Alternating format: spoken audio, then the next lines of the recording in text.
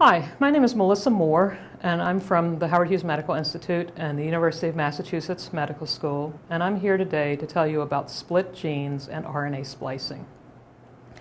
Most of you are familiar with the central dogma of biology, which was elaborated by Sir Francis Crick in 1956.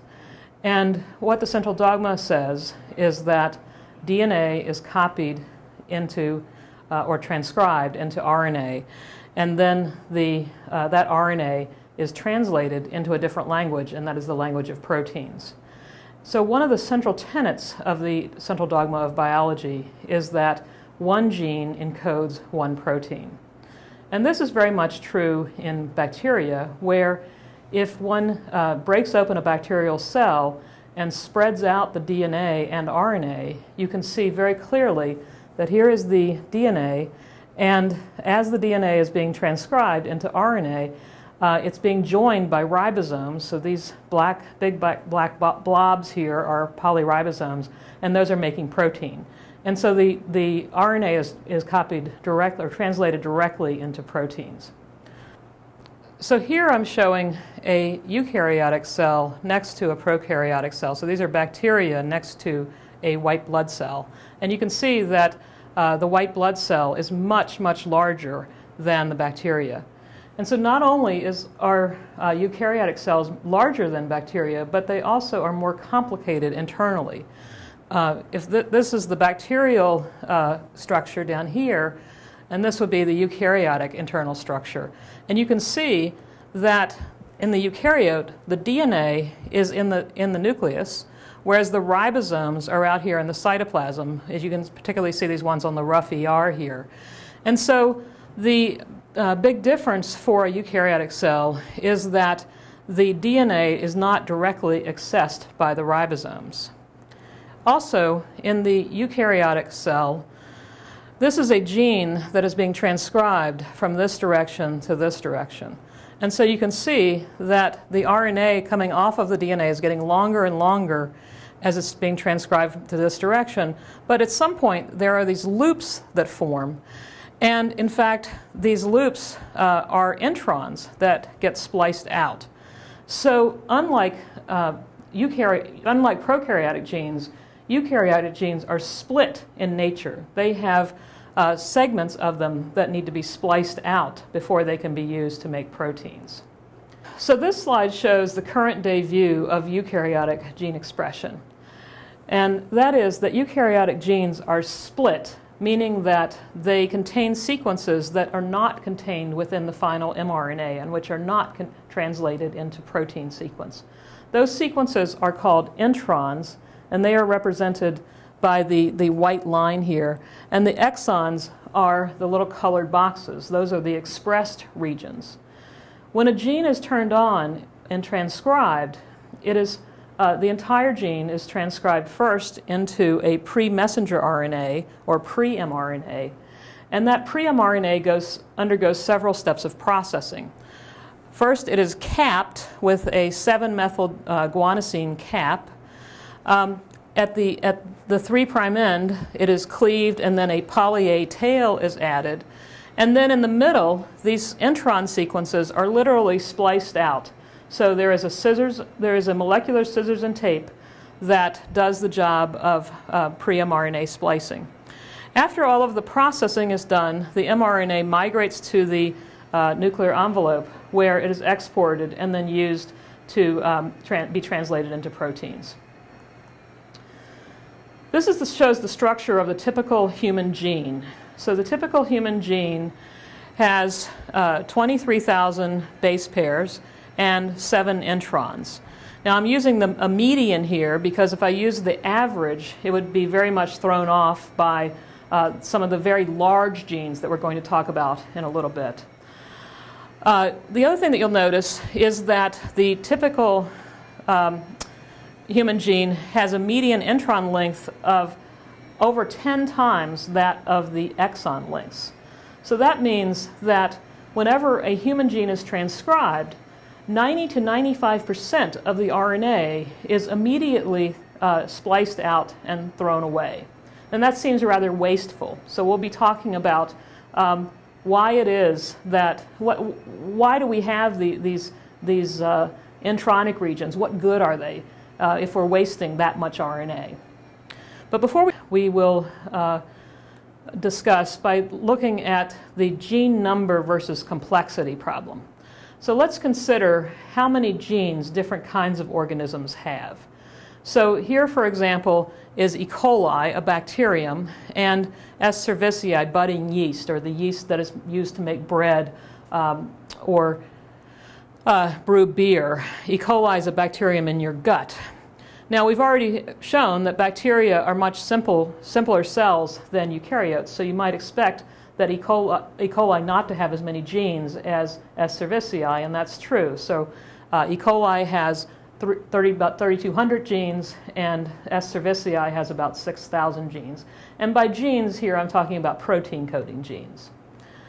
Now, if we go up the evolutionary ladder, let's consider two other model organisms, C. elegans, or the roundworm, and Drosophila melanogaster, the fruit fly.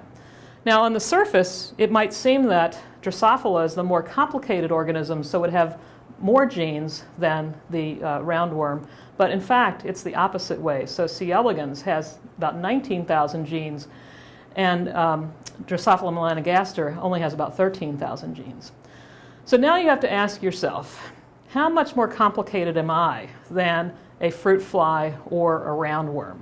So how many genes do we expect humans to have? Or humans, mice, and even a mustard plant, so something that might be a little more complicated than a roundworm. And so if a roundworm has 19,000 genes, before the human genome was sequenced, people were thinking that humans would have around 100,000 genes. The big surprises come that, in fact, all of these organisms have about the same number of genes, and they're all around 25,000. So it's really not a very big number. And just by this count, you know, we're no more complicated than twice a fruit fly or about 1.3 times a roundworm. That's sort of troubling. So how can we get away with that? Well, the way we get away with this apparent lack of complexity is alternative splicing. So eukaryotes, in addition to having split genes, they defy the central dogma of biology, the original central dogma of biology. And that is that we may have one gene, but one gene can make many, many proteins. And so, for example, here is one gene where if all of the exons are spliced in, then it makes one protein. But if the red exon is left out, it makes a different protein. And then here, the blue exon, exon 4, is left out, and that makes yet a third protein. So on this particular gene, there are 3 proteins coming from one gene.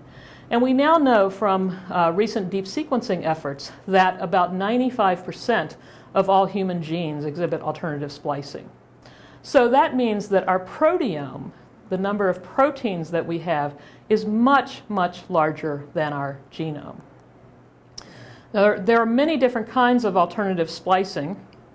So there can be alternative promoters, which is the beginning of the gene. There can be alternative polyase sites, so that's the 3' end of the gene. Alternative 5' splice sites, we'll talk about what a 5' splice site is in a minute, but it's the beginning of an intron. Alternative 3' splice sites. And then there are exons called cassette exons that are either spliced in or spliced out. That's the example I was showing you a minute ago. And there are mutually exclusive exons where either one exon is put in or the other, but not both. And then, of course, the simplest form of alternative splicing is to not splice at all. So you can splice or not splice, and that would be a retained intron. So there are many different types of alternative splicing. The most common type of alternative splicing is the cassette exon, where an exon is either spliced in or spliced out. Now, how many different proteins can be made from one gene? So this is the alpha-tropomyosin gene from rat. And these are some of the different splice forms of the alpha-tropomyosin gene. And so you can see that there are many different splice forms in fibroblasts. Those are essentially undifferentiated cells. Then here's other isoforms in the brain, in the smooth muscle. And so one of the important things about splicing is that it can be developmentally and tissue specifically controlled. And so one gene in one tissue might make one protein, but in another tissue it makes a very different protein. And so again, that's how we add to complexity. So just how complex can it get? Well, here's the current record holder. So this is the Drosophila DSCAM gene, which is involved in axonal guidance in the brain. And Drosophila DSCAM has 3 regions of mutually exclusive exons. So there's one here, one here, one here, and one there. This region has 48, 33, there's 2 over there, and there's 12 back here. So if you do the math, there are over 38,000 different possible spliced isoforms of the DSCAM gene. And to the best of our knowledge, all of these isoforms can be made. So that means that this one gene in Drosophila can make 3 times as many different proteins as there are genes in the Drosophila genome. So it is very likely that in higher eukaryotes, such as you and me, our proteome is well over hundreds of thousands to millions of different proteins. So just with that thought in mind, now let's look back at our complexity problem. But this time, instead of looking at genes, let's look at how many introns each organism has, and then how that scales with complexity. So in E. coli, it has no introns. Prokaryotes do not have these types of introns. S. cerevisiae, our budding yeast, has a few introns. It only has about 250 introns. Now as we go up the evolutionary ladder, the roundworm has about 99,000 introns, again more than the fruit fly, simply because it has more genes. But as we go up now to humans and to mice, you can see that the number of introns are going up dramatically. And because the number of proteins that you can make scales, so let's say exponentially with the number of introns, you can imagine that our proteomes can be much more complicated than those of the other organisms. Now we want to talk about, I want to tell you about a particularly gargantuan gene, and that is the dystrophin gene. So dystrophin encodes a protein that's necessary for your muscles, and mutations in this gene are one of the causes of muscular dystrophy. The DMD gene is the second largest gene in the human genome. It's 2.2 million base pairs long. It has 79 exons, 78 introns, and one of those introns is 400,000 nucleotides long. Now, it's really hard for you, with just me saying this, to really get a sense of the scale of this thing. So next I'm going to show you a little movie so that you can really see just how big this gene is.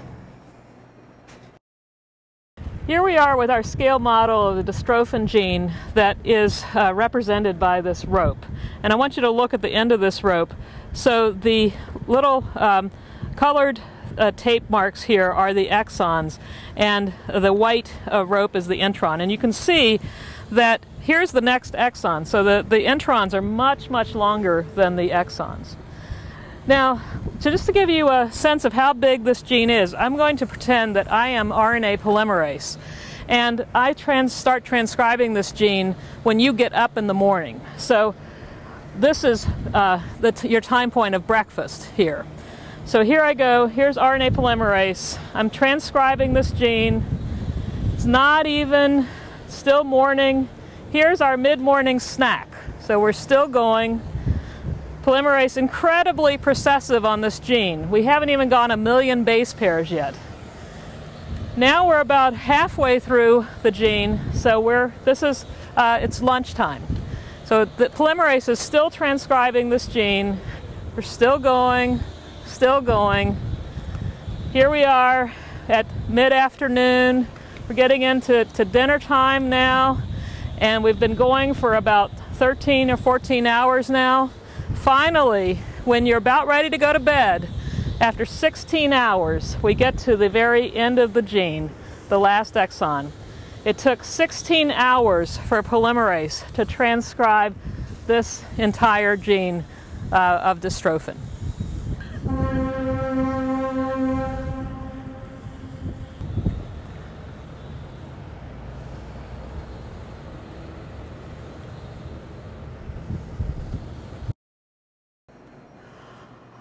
All right, so you've just seen how long dystrophin RNA is, and I can tell you that that was a 99.4-foot rope.